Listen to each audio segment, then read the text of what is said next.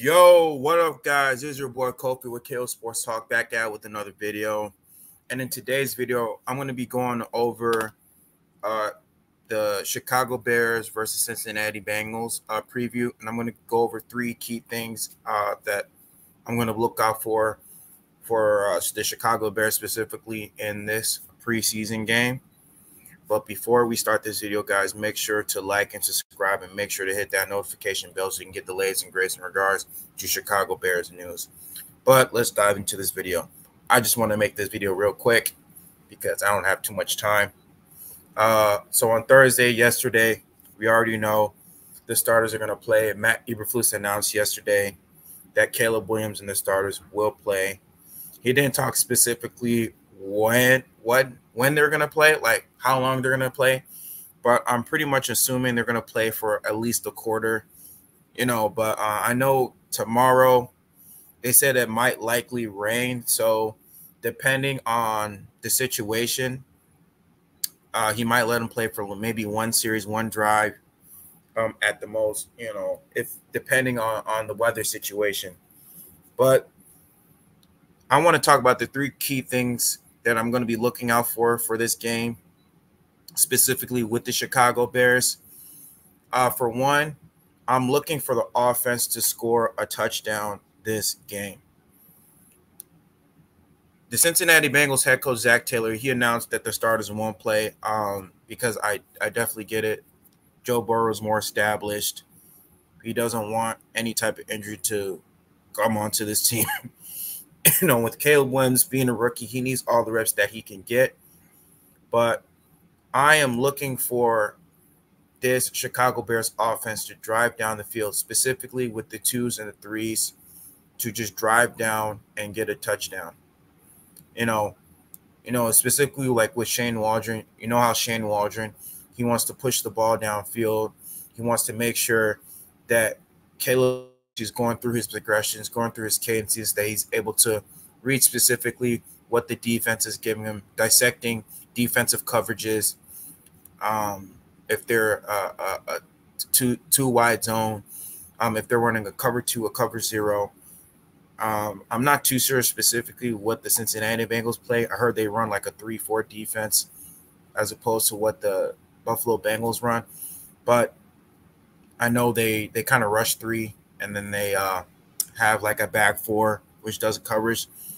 But I know they're not going to show too much. But that's one thing I'm also looking for. I'm looking for the Chicago Bears offense to go down the field and score a touchdown.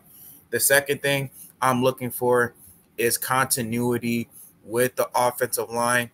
I know Nate Davis, he's been practicing the last couple of days. He's been relatively healthy the last couple of days. But what I'm looking for is I'm looking for the offensive line to be more a cohesive unit, because pretty much throughout the whole entire training camp, there hasn't been enough continuity with the offensive line. We've been dealing with, lots of penalties, injuries, and of the things of whatnot. But that's the second thing I'm looking for. I'm looking for this offense. I want to see how this offensive line is going to do. I know Darnell Wright, he did not have a good game last week. He played terribly.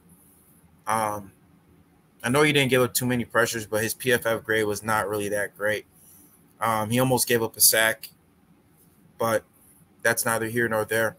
But specifically, I am looking for more a cohesive unit for this offensive line to see how they're going to do this game.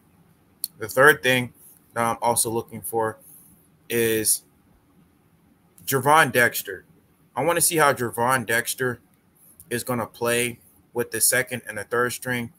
I know Gervon Dexter, he was all right, specifically in the run game, but I'm looking more specifically for him to get to the quarterback, because I know this season Gervon Dexter, he has lost some weight, and that's a little bit concerning for me.